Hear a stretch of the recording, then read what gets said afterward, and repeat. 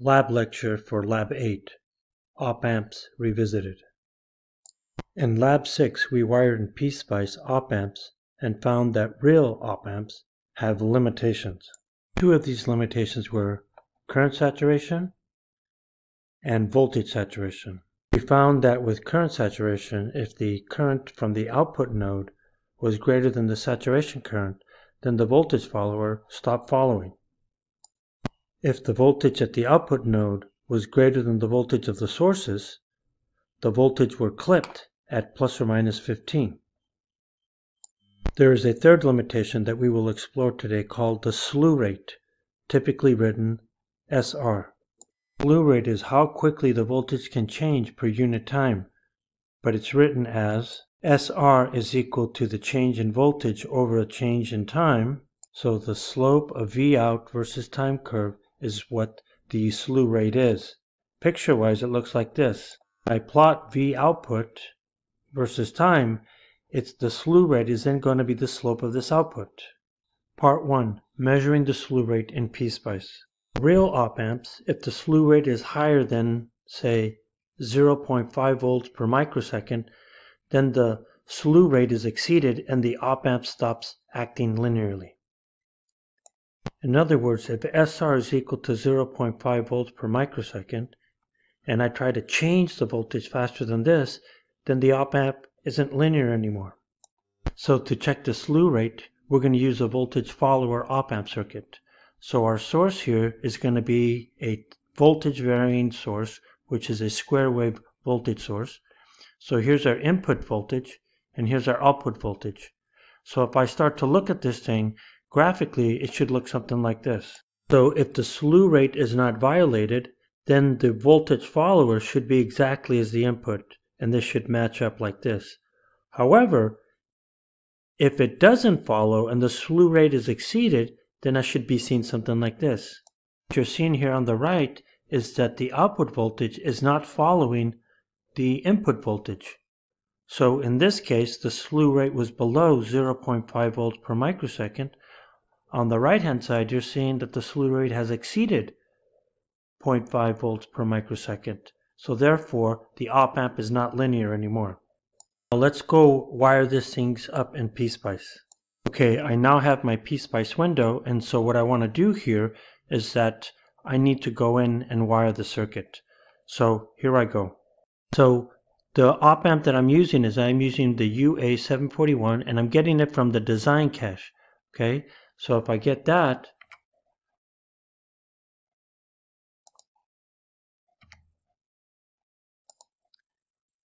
and remember, once you have this thing, you want to rotate this thing vertically so that you have the positive at the bottom.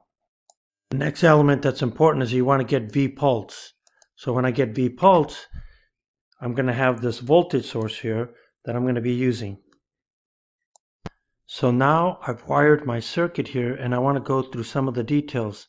So remember, you have to set up your voltages for VCC and VEE, which I posted up here. I ended up with two resistors. I used an off-page connector to define V input, V output.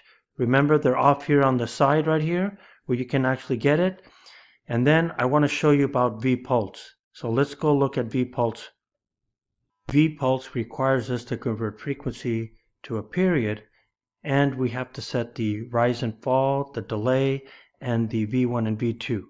V1 is going to be minus 1 volt. V2 is going to be plus 1 volt. Our delay time is going to be 0. That means that it starts right away. I'm going to set my rise and fall time of the square wave to be 0.001 nanoseconds. We start by looking at the first indicated frequency, 2 kilohertz. The frequency is 2 kilohertz. I can write it as 2 times 10 to the 3 hertz. So when I look at the period, it's the inverse of the frequency. So then that should give me 0.5 microseconds. If the period is 0.5 microseconds, the pulse width is half of that, so it should be 0.25 microseconds. So the pulse width again is 0.25 microseconds, whereas the period is 0.5 microseconds. Now let's go to PSpice and see what I did. In PSpice, this is what I have. V1 and V2 are plus and minus 1 volt. Here's my rise and fall time and my delay. And then I put in, and you can see that my pulse width is 0.25 microseconds and my period is 0.5 microseconds. I now need to edit the simulation, and I'm going to run this for 2 cycles. So if I now go and edit the analysis here, or the simulation, I need to change from bias point to time domain. And what I'm going to do here is if my period is 0.5 milliseconds, then I'm going to run 2 cycles, so that's got to be twice that, so I got 1.0 milliseconds. And then my step size, I'm going to make it 100th of a millisecond. So I'm going to apply, say OK, so then I'm now going to run it. So now I get my probe window. So what I want to go do is that I want to go look for V output and V input. So if I click on this thing here, I'm going to get rid of all of the powers and the currents. So I only have the voltages. And now look, I have V out and V in. So I'm going to click on these. And so what you're seeing here is that I now have a window that shows V output in green, V input in red. And it looks like the output is following the voltage input very well. The reason why it's following it really well here is that because it has not exceeded the slew rate. The input voltage has not exceeded the slew rate. If I was you, I would take a screenshot of this thing and then stick it into something like, let's say, Word or Excel or whatever program you want to look at. So here's my image in a Word document, so I'm going to save that, and then I'm going to go do 2 more different simulations. I'm going to change my frequency from 2 kilohertz to 10 kilohertz. That means that my period now is 0.1 microseconds, and my pulse width is half of that, so it's 0.05 microseconds, and I want to run PSpice for 2 periods. You can see here that I changed my pulse width and my period. Now I need to go edit the simulation.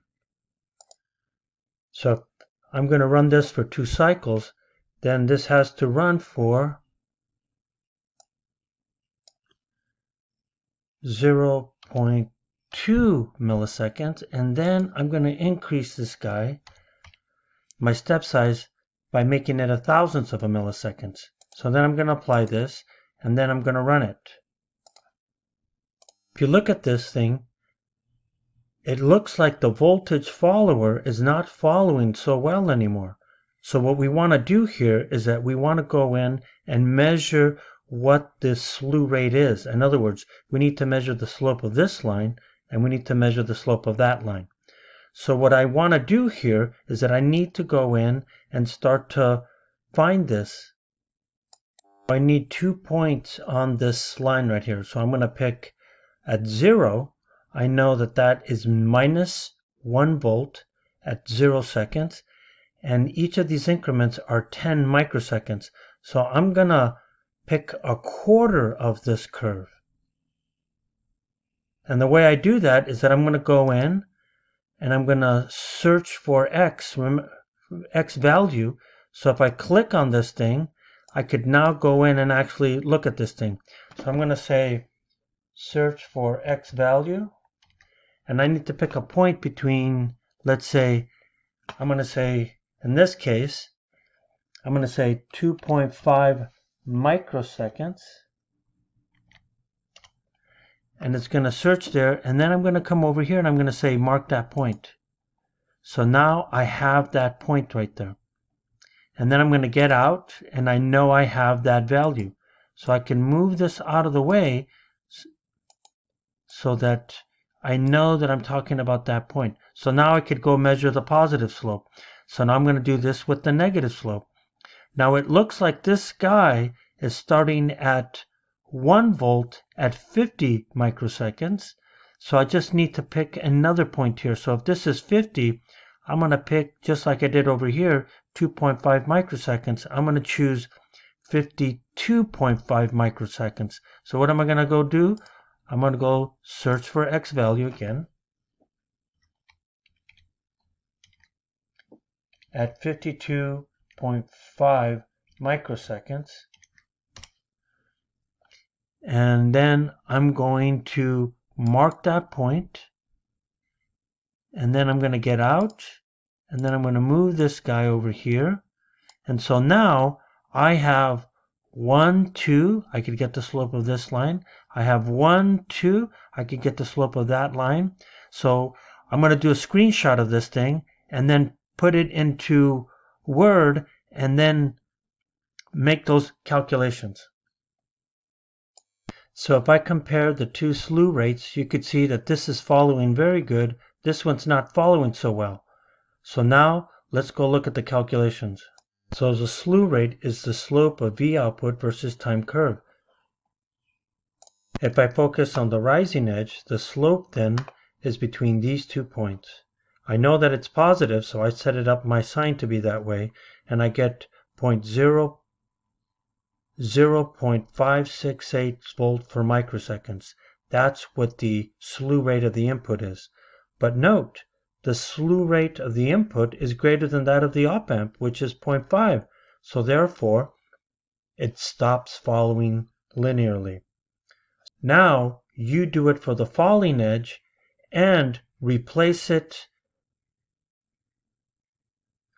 and change the frequency to 100K and see what it looks like.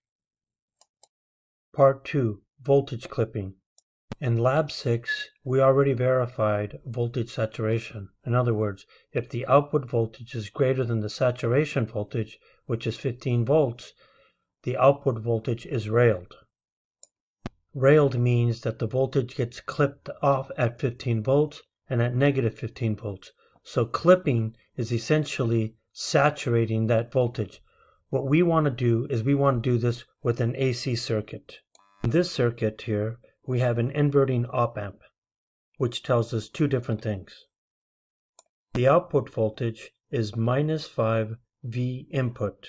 The minus sign tells us about 180-degree phase change in the voltage waveform. The gain of the circuit is 5, so anytime 5 times the input voltage exceeds the 15 volt, I should get a rail or a clipping. Let's go run this circuit in PSpice. So here's my circuit from PSpice here, and what I did here is that I copied the previous circuit and then I pasted it in here. I added a 5K resistor, and now I need to put in a new voltage source here, and I put the ground right here. So I'm going to go in and I'm going to pick V sine. So if I pick V sine, I'm then going to come in here and I'm going to stick it right into this circuit right here. So now I have to adjust the values here. So I'm going to set the offset to 0 volts. The amplitude is a 1 volt amplitude. The frequency is already at 1K, so 1 kilohertz. And then the AC voltage I'm setting to 1 volt. So now that I have my circuit set up, I now want to run this thing for a period of 5 cycles. So from the previous time, we found that the period of a 1 kilohertz signal was 1 millisecond. So I'm going to edit this guy here. And when I edit it, I'm going to run this for 5 milliseconds. And I'm going to take a step size of about 1/100th of a millisecond. So if I apply and say OK, and then I run it, here's what I get from my probe window. Now I'm going to add 2 traces, input and output. So I'm going to go in, out. And what you're seeing here is that I now have a signal here. And what you're seeing here is that each of these lines here looks like 1, 2, 3, 4. That's 2 volts. So therefore, this is roughly at 1. This looks like it's at 1 volt. And this guy looks like it's at 5 volts. Now to get a better sense of this, I can zoom this guy out. So if I come over here and it says zoom area, I click on that. I can highlight this. And then what you're seeing here is that you're getting a smaller segment here. So you could see that the output voltage is at 5 volts. The input voltage is at 1 square. So therefore, I have 1 volt. So the input is 1 volt. The output is 5 volts. So therefore, it looks like the inverting op-amp is working. Furthermore, note that these guys are out of phase by 180 degrees, as expected. I just showed you how to simulate a V-sine source in PSpice for a 1 kHz voltage waveform. Now, you go answer the questions. Next, repeat this same analysis for V input equals to 5 volts. Then go answer all of the questions, same questions, as well as the additional ones.